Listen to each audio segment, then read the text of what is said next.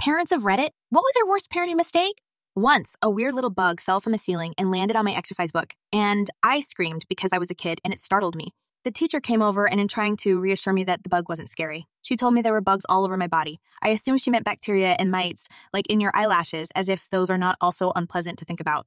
I had such a complete breakdown when she told me that. I started crying and scratching at myself and screaming, "Get them off me!" And they had to send me to the library to calm down.